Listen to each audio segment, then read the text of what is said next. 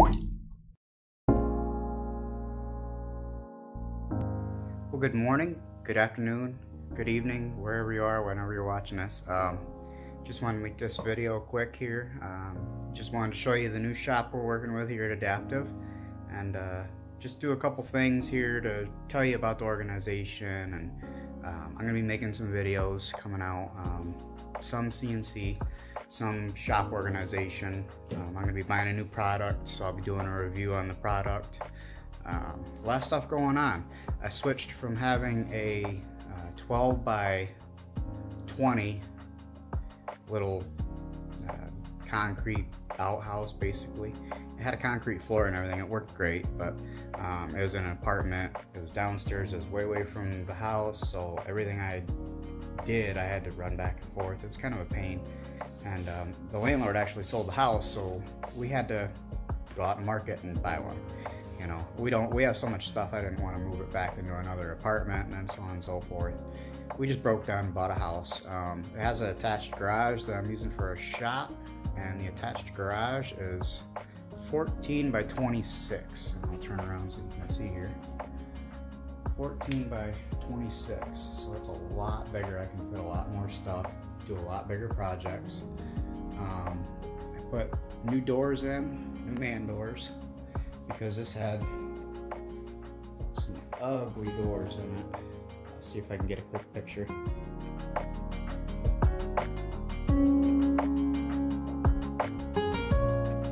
And this door leading into the laundry room.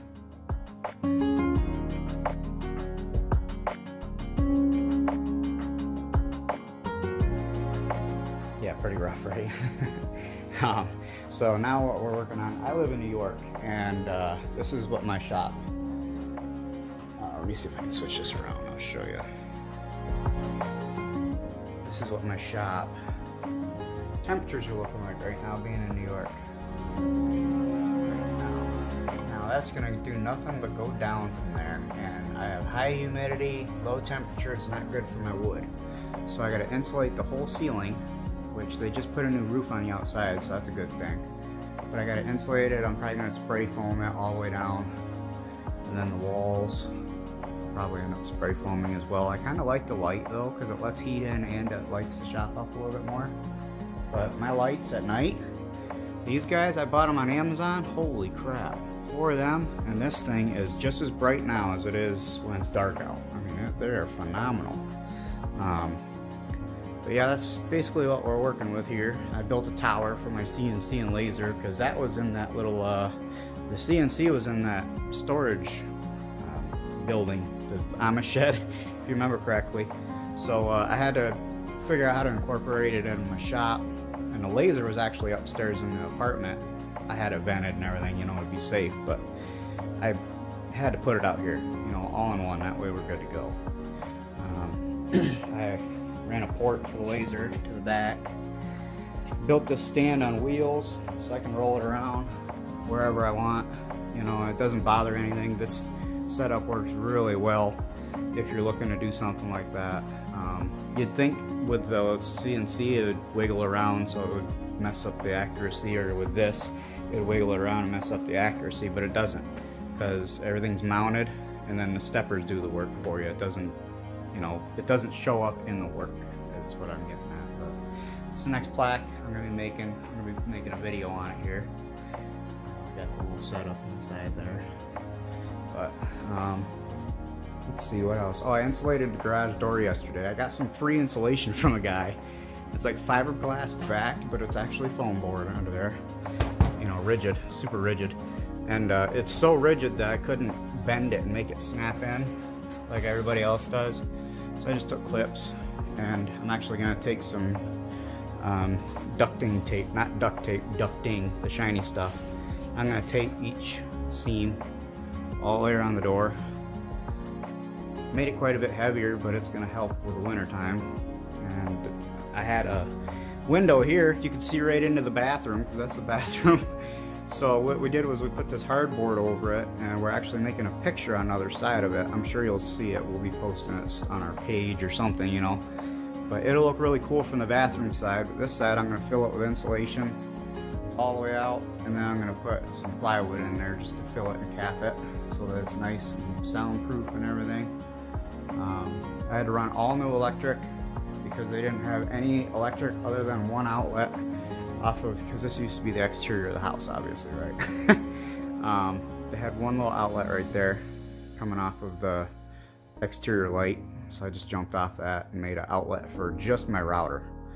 That outlet only runs that router, that's it. It's just on a different circuit, so it doesn't mess with the computer, because I noticed that if you keep everything on the same circuit and you go to turn your router on and off, it'll actually make the computer mess up. So I stopped doing that. And you know, there's a lot of finish work. I mean, I haven't even gotten started really, but this is the organization of it. You know, I got my old bench back, but I did redo how the table saw sat on there.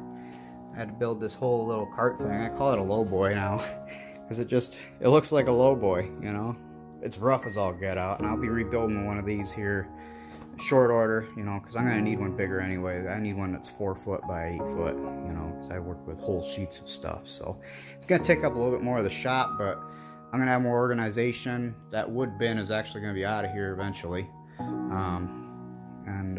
Yeah, this is another gripe I have.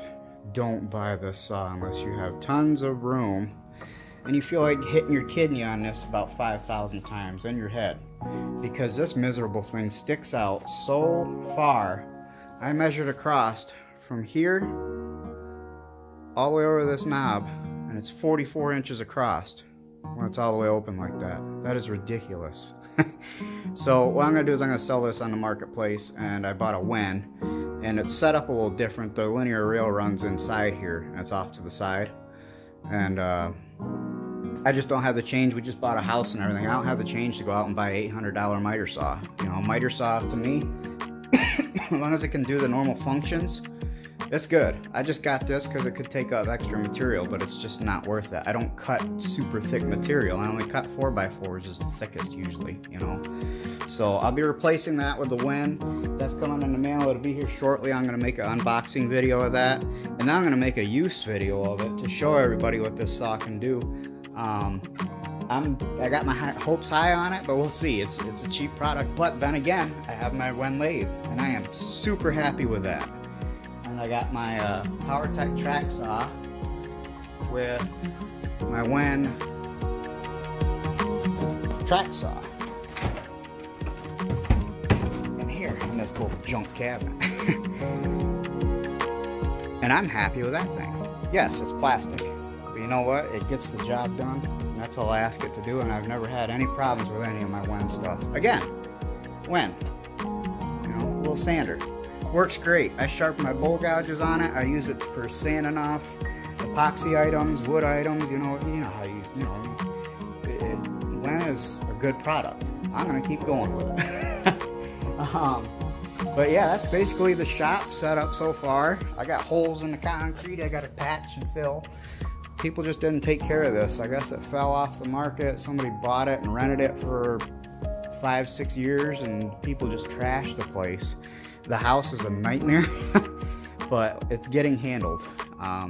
We've been working this last 2 months since I've been on. We've been working on the house, just getting it done, you know. Just we put new floors in it, top and bottom, basically a whole brand new bathroom.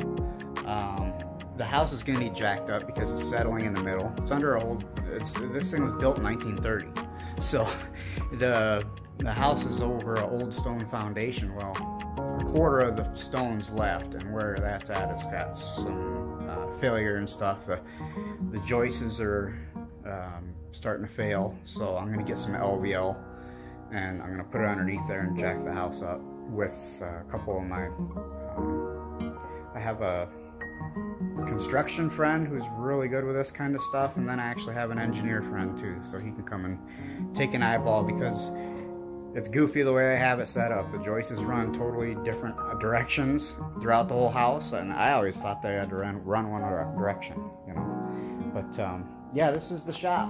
So this is what you'll be seeing from now on. It's gonna look, as you know, time goes by, it's gonna look a little different.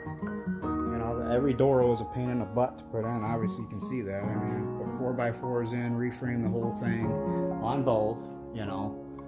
Well, that's 2x6s on that one because I wanted it super solid, but yeah, that's what we got going on. I was happy to finally deliver that river table.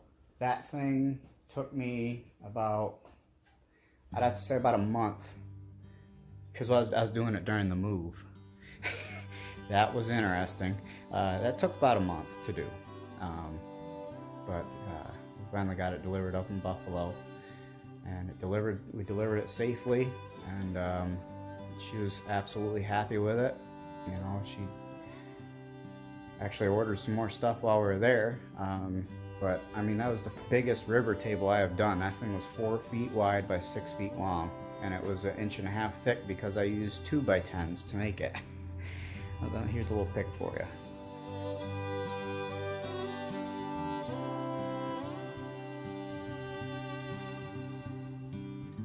Another thing, I've been getting a lot of customers on Etsy. I really appreciate everybody that goes to my Etsy page and picks up my digital products. It's a nice little kicker every day to hear that thing go off and know that people are appreciating my work. I try to keep things original. I don't steal work and then try to rework. No, I don't do that. It's interesting to say the least, but it's a blast. I have fun with it, and I just wanted to say that to appreciate, you know, I appreciate everybody that goes on there, and I will be making more. Now that we're starting to get settled into the house, I can start making more files, and of course they're going to go off of like what holiday it is, or you know, just time sensitive stuff. People are going to be working on projects at a certain time of the year, and they're going to be looking for stuff like this. You know, I want to make this, but is there something out there where I can get it quick and just plug it in my machine and go, you know? And I like doing that for people. I like making that, you know. More epoxy videos coming. We got a brand new pour room. Gosh, I don't know what else to really cover. But I appreciate everybody. I appreciate the views. I appreciate the feedback I get from everyone, good or bad, you know, or intuitive. I like learning. I'm not afraid to, you know, have somebody say, hey, you're doing this wrong. You need to do it this way. And I always, okay, yep, that's all right. You know, you got to be open-minded when you're in this field of work. But anyway, that's that. I'm gonna get to going on this one, making a video for that, and you guys have a good day, and I look forward to making more videos for you. Anyway, have a good day, guys. See ya.